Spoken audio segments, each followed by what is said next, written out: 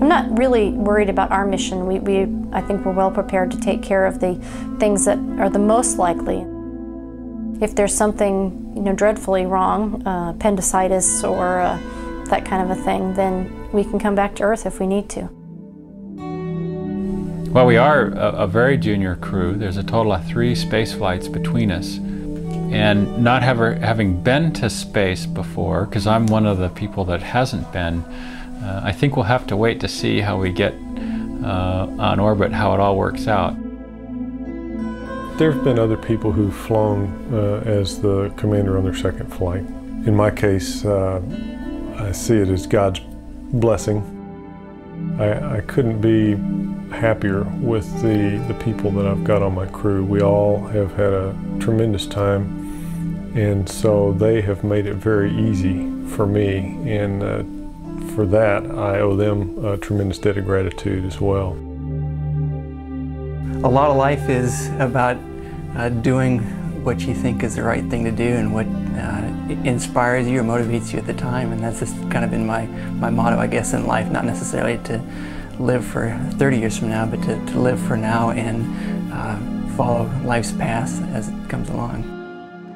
This is one of a few research flights that we've had in a long time, and I think for someone interested in space science like myself, it's really the dream flight.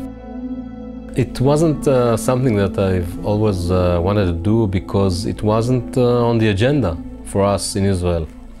Nobody in Israel could ever dream that he would go and fly to space.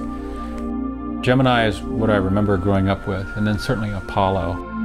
I thought that was the coolest job you could ever have, but I couldn't see the path there as a normal kid. But of course, I believe that every fighter pilot and every pilot, and probably a lot of people, are dreaming of going to space. Flying small airplanes, that's the big thing I enjoy. Following rivers, flying pretty terrain, going for long cross countries for a few days. That's probably the best thing I have gotten out of space flight. When I was announced as the one to go, I was happy, very happy. Growing up, I think I underestimated myself a little bit, but I'm really glad that I figured out that I was wrong, because I would have limited myself, and it would have been entirely unnecessary, as it turns out.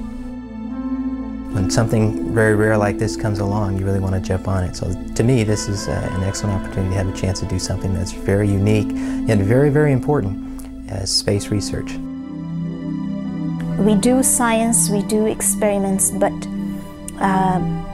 looking at Earth and appreciating the magnificence of it is easily the most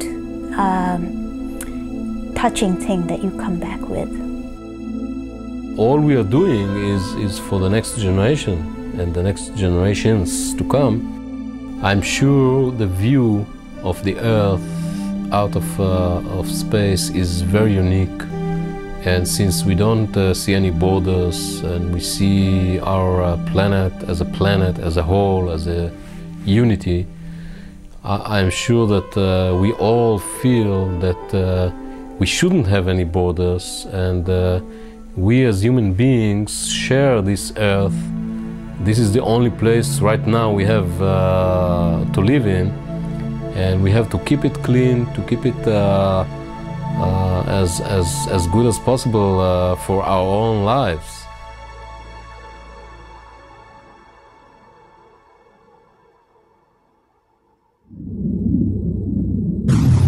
Space.com